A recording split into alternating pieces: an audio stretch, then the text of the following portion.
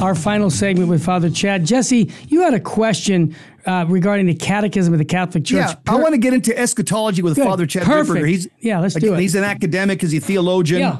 Yeah. He's what I call a black belt in spiritual warfare. That's a good way of describing him. Unlike some other people that are white belts and yellow belts.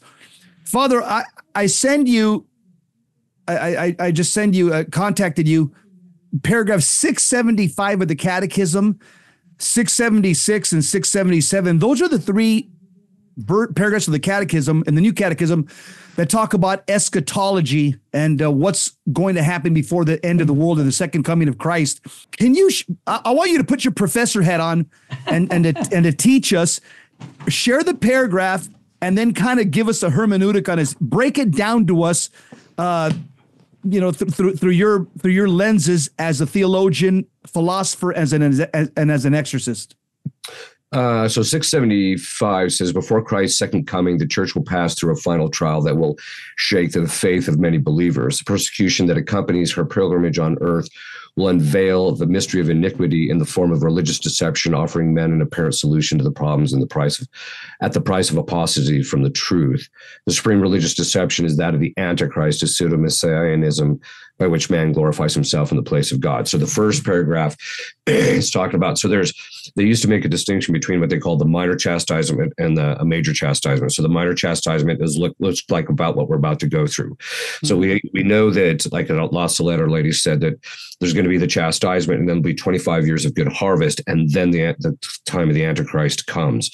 And it's during that time of the Antichrist you're going to see the morals and the spiritual life of people implode so rapidly, and even worse than we're seeing today. It's going to get even worse. And it's during that time frame that the Antichrist will kind of show itself. But it's during that time frame that you're going to see severe persecutions of Christians, and they're basically going to have to apostatize. And part of this has to do with the fact that a lot will just apostatize because of the fact that the Antichrist will be so alluring and so charismatic, and it'll be hard without a specific grace from God to resist getting sucked into what he says. And then 676, Antichrist deception already begins to take shape in the world every time the claim is made to realize within history that messianic hope, which can only be realized through history, through the eschatological judgment. The church has rejected even modified forms of falsification of the kingdom to come under the name of millenarianism, especially the intrinsic perverse political form of secular messianism. So basically what this is that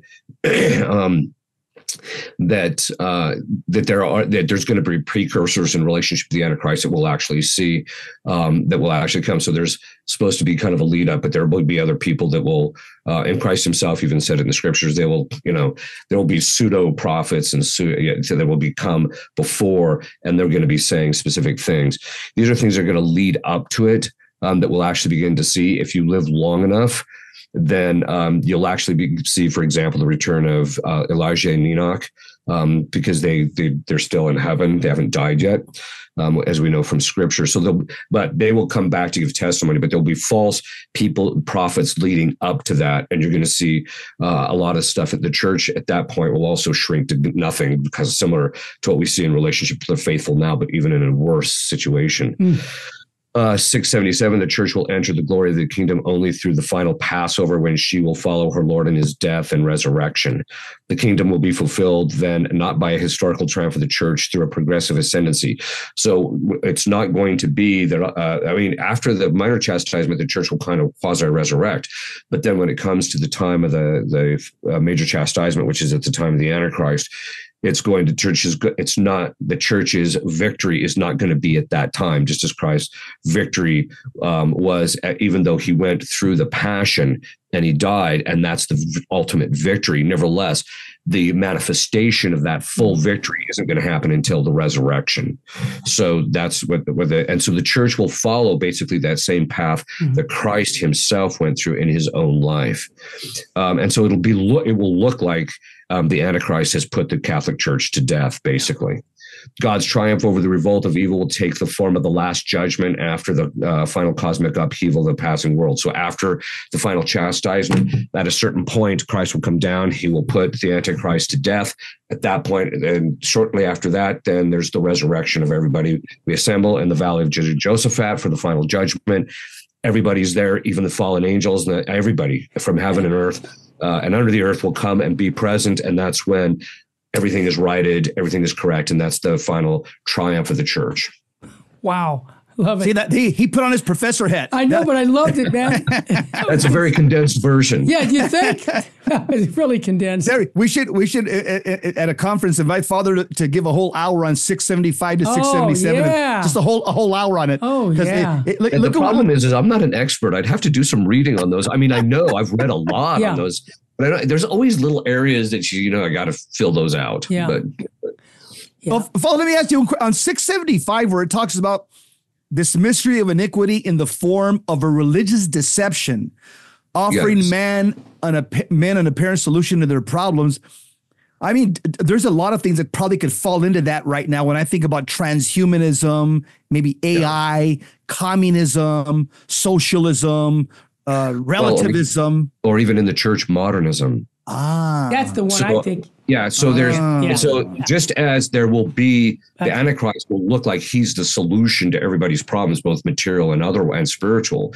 There is the precursors, and spiritually, I think we're seeing the lead up to that, which is the synthesis of all heresies, which is modernism. Yes. Because it seems to kind of appeal to people, especially human nature in a state of fallen nature, where it tends to appeal to us because the standard of truth becomes internally, which is of course diabolic. And so that's the appeal. So there's kind of this precursors, and I think modernism is one of those. Can I throw something out about modernism? We all know that in 1925, the Holy Father had that consecration to the Sacred Heart, Christ the King, right? Okay. I read the original prayer, Father Chad, and it talked about Muslims and converting Muslims. That prayer, it was removed. And Jews. And Jews, Muslims and Jews. That got removed out of the words of the Holy Father back in 1925. Here's my point. Am I off? Why can't we use the original document? Like when I was in a monastery in the late 70s, St. Maximilian Kolbe, you said that we were going to pray, "O Mary, conceived without sin," and we prayed for the Freemasons. Then they took that out of that prayer too. What's that all about? Is that modernism, taking out those prayers?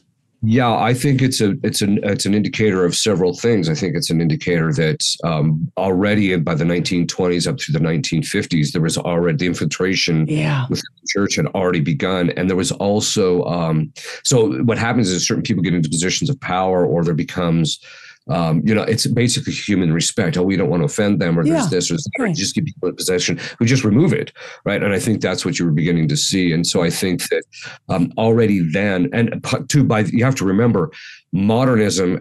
If you read I wrote the book called Operative Points of View, where I talk about the stages of modernism, where the initial stage is there's an intelligentsia phase where they get into the intelligentsia, and once they do that, they start influencing scripture. By the time you get to the 1800s, scripture's already decimated.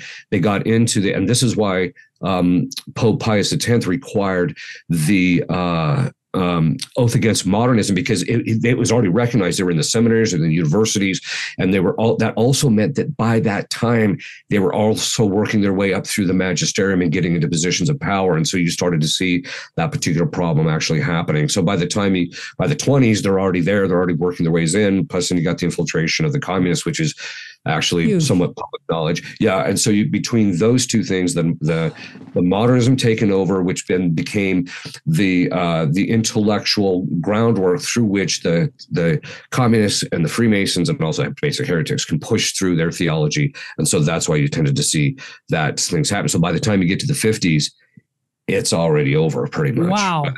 Wow. Father Ripperger, is Yves Dupont book on prophecy, that is a pretty reliable source to kind of grasp things like this?